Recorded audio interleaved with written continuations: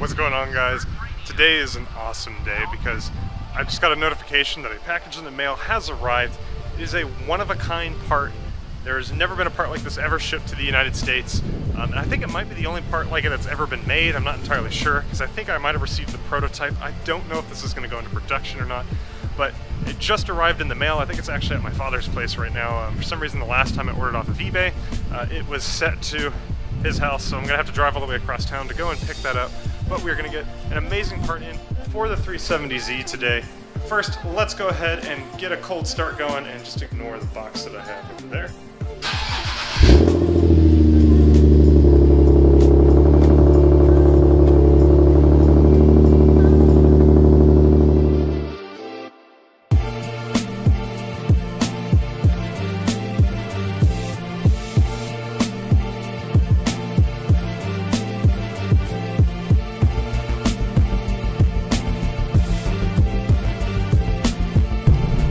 While I am going to pick this package up, I might as well update you guys with what is going on with the 370. Firstly, ignore everything that's currently rattling around in the trunk. I'll get to that at the end of the video. But the 370 was recently lowered, as you guys saw in my coilover install video. Absolutely love these coilovers so far. The ride is actually surprisingly comfortable. With my previous experience with BC coilovers on my Sentra, the ride was quite stiff and really harsh, but on the 370 it feels a lot more natural. I had mentioned this in my install video. The coilovers feel like they really fit this car really well. The car is sitting at exactly the ride height that I was hoping for. I'm hoping that my car can stay this low as long as I can, but the problem is, having driven around in this for about 2 weeks now, I am scraping on just about everything that's in the middle of the road. It's not actually that bad on normal roads. When I'm driving around about 40 miles an hour or so, any dip in the road is fine. I don't really have an issue with scraping, except just there. I don't know if y'all heard it. But whenever I get on the freeway and I'm doing like 50 miles an hour, if I see a dip in the freeway, I have to slam on the brakes and get down to below like 50 or so, or otherwise the main issue is the mufflers. I have Fast Intentions catback exhaust, as you guys know. The mufflers on that hang extremely low, so they end up scraping on any of the dips, especially on the freeway, or if there's any large objects sitting in the middle of the road. And this has been really inconvenient for me. I really don't want to be scraping on anything because the stuff I bought is exactly cheap, and I don't want to ruin the undercarriage of this car. So I'm having to look at solutions right now for this to be able to prevent the car from scraping on everything, and I'm probably going to end up just having to raise the car by maybe about half an inch or so, and I'll probably end up needing to stiffen up the suspension. I told you guys in my coilover install video, I will be adjusting these coilovers pretty soon to be able to fix some of those issues. I also need to do an alignment on this. Before I can do that though, I'm probably going to need to get some camber arms for the Z, because the camber in the rear is absolutely horrendous right now. It's off by about 5 degrees or so, and I'm not a member of what you would say is the camber gang. I kind of like my wheels being oriented correctly. I don't want to be driving the car around like it's got broken legs or something. So I need to get the coilovers fixed, mainly by getting the camber adjusted. I need to raise it slightly to stop scraping on everything. Probably need to stiffen the suspension up as well to help with that. But apart from that, I really love these coilovers. The ride feels amazing now. The Z handles beautifully. I feel like I can actually take corners a little bit faster now. There's a bunch of sweeping corners on some of our access roads that I can take, and it feels like the car just wants to stick much better. I've got a lot of the body roll eliminated. Whenever I jerk the steering wheel from side to side, the car just feels completely planted. Hardly have any body roll. So I have no regrets about getting these coilovers. I just need to get them adjusted so that way the car is sitting where it needs to be. I will of course document that for you guys. I will show you how you can adjust coilovers. It's a pretty simple process. I'll also be installing the camber arms myself. I might try and do an alignment on my own, but that's really something that you need an alignment machine for to be able to get done perfectly, so I'll probably end up needing to take it to somebody. But I will install the camber arms myself, show you guys how you can do that. I may only get camber arms for the rears because the camber on the front seems okay, but we'll have to see what's going on there. And again, at the height that the car is sitting at, absolutely love it. I'm hoping to keep it here, but we'll see. Now, the other major project that I've got going on right now, as I told you guys, is the 370Z's bumpers. are not the right color at the moment. If you're new to the channel, I recently got Nismo bumpers installed on my base model 370Z, and unfortunately, the color just came out completely wrong. The paint guy that I used didn't match the color, so now I've been debating how I'm gonna get this fixed because he won't reimburse me for what I ended up paying him. So the two options that I've been considering, as you guys know, is either one, getting the bumpers repainted completely, or I might try and wrap the entire car. So painting the car will of course look nicer. I prefer the look of real paint and the feel of it as well. The only problem is it will be much more expensive to do. It's about $1,400 to get these bumpers repainted. And I have some other parts that I'm looking at getting painted as well, and that's going to drive the cost up even more. I don't know that I want to spend that much money at the moment, but it's the first option I was weighing. The other option, as you guys know, is I was looking at wrapping the car. I looked at some Vivid Space Pearl vinyl. I've already shown you guys a couple of samples of that already. It looks absolutely beautiful. I love the pearl blue that this vinyl has to it. I'm really happy with the color. The only thing is I don't really like the feel or look of vinyl as much as paint. But the added advantage of wrapping is it's going to be cheaper. To get all the material, it's only going to be about $300 or so.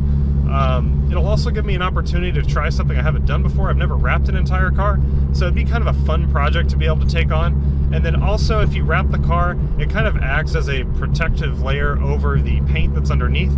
So I would be indirectly protecting the paint in that regard, which would be kind of nice. Plus, with wrapping, if I end up not liking it in the future, it's really easy to just heat it up, take the vinyl off, no harm done to the car. But I have made my decision as far as what I want to do, and I'm gonna go ahead and get the car wrapped, or rather I'm gonna wrap it myself. This isn't my first option. I know some of you guys are probably already gonna be beating on me for this. I did want to repaint the car. The problem is I can't afford it right now. It's gonna cost almost $2,000 to get everything I want painted, and I can't pay that at the moment. So I'm gonna go ahead and wrap the car. Again, if I mess this up, I can always just peel it off later, it's fine. All the vinyl I need is only gonna be a couple $100. If y'all have noticed, of course, I have all of these panels sitting in the trunk right now, and that is because I recently removed the spoiler yesterday to be able to try and wrap the hatch. The only problem is the roll of vinyl that I was going to use for the car came in the wrong color. I accidentally ordered Space Pearl metallic vinyl instead of Space Pearl gloss, and apparently those two are completely different colors. The metallic doesn't have all of the blue that was in the gloss vinyl that I had already sampled for my roof. So I am currently waiting on Vivid to restock this color because they're currently out of stock right now, so I can't get enough vinyl to be able to wrap the car. So until then, I've just got some masking tape right now covering the holes for my spoiler. But actually that brings me to another subject. As you guys saw in the title, I am selling my 370Z's GT spoiler. If you guys are interested in picking up my spoiler, you can go ahead and direct message me on my Instagram, the Carizon, and we might be able to work out a price. I'm not going to be selling this for about a couple of weeks because I am currently waiting on a replacement part to come in. I don't know how long that's going to take. Last time it was around a couple of weeks to get my previous spoiler in. I don't know how long this part is going to take. But this part is, I won't say anything, but I am really looking forward to it. I can't believe this spoiler was actually manufactured. I was really hoping for something like this to come up, but I didn't think it was going to happen. But sure enough, a couple of weeks ago, this item was posted for sale. So you'll see that in a couple of weeks. Until then, I'm going to keep my current spoiler, but if you guys are interested in picking it up, just direct message me on Instagram and we can work something out. And we are almost at my dad's place, guys. I'm super stoked right now. I cannot wait to be able to open this up. The thing that I ordered looks absolutely beautiful. But here it goes.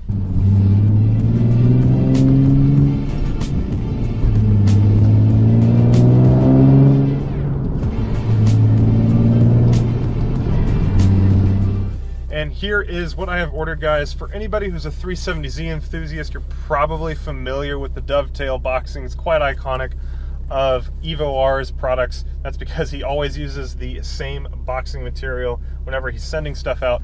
And before anybody says anything, yes, what I have ordered is actually the only item of its kind right now. It's not something I just ordered off of Jay's website. I believe this is the only one he has actually made in this style. It is a unique item from what I understand. I think this is the prototype of what he's going to put into production eventually, so you guys will get a little bit of a sneak peek on that. I haven't been able to clarify that though because I tried sending him an email, and for anybody who has talked with Jay before, He notoriously is difficult at responding to emails, partly I guess because his English is probably not that great, partly because he just doesn't respond to emails. So I'll let you guys try and guess what exactly this is. I've actually pulled over at a Walmart because I need to pick up some things to be able to install this correctly. So comment down below what you guys think it is that I ordered, and let's go ahead and get some supplies.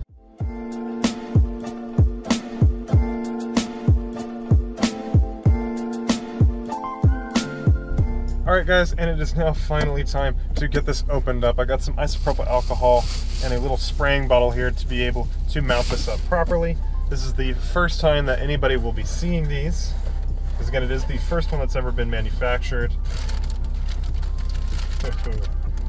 These are beautiful. So what I have ordered is a set of honeycomb carbon fiber mirrors. I'm hoping that that's coming through for you guys because it is pretty dark outside, but I hope you can see the honeycomb pattern in that.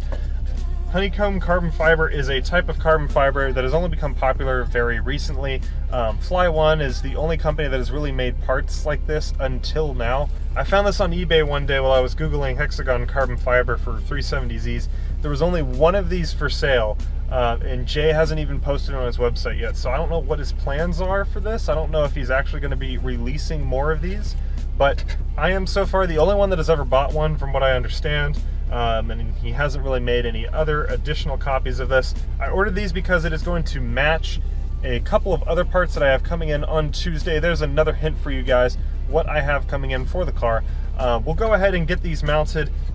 He also has, of course, the second mirror cover in here, and he has provided me with the mounting tape that we are going to need for this. So we'll go ahead and get the mounting tape applied to this. We'll go ahead and clean up the mirrors real quick, and then we'll get these awesome looking mirror covers installed on the 370Z.